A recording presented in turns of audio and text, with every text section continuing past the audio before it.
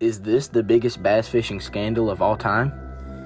On August 24th, 2003, Leah True was fishing with her son on Spring Lake in Santa Rosa, California, when she reeled in a huge bass. She used an IGFA certified scale to weigh the fish, and it weighed in at 22 pounds 8 ounces. This weight would have been plenty to beat George Perry's official record from 1932, but there was one issue with the catch. They measured the massive fish and took a picture of it, and then did what many would consider to be the right thing. Leah released the fish with only 3 people having seen it, and the IGFA decided that since a biologist or taxidermist had not seen the fish, it would not qualify for an all-tackle world record. That's why many people ask the question,